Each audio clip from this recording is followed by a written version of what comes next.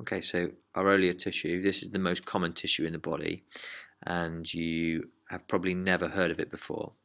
If you eat meat, you will have seen it many times.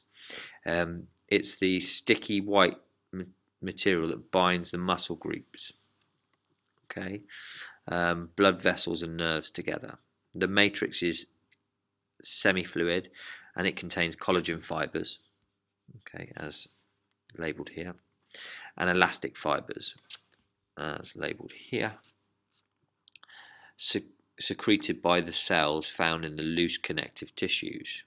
Okay, the elastic fibers give the flexibility to the tissue, which is located around more mobile structures.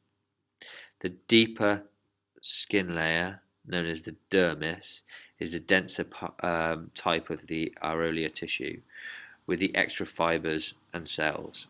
Areolar tissue offers a degree of support to the tissues it surrounds. Okay, so it's that supportive tissue. And that is areolar tissue.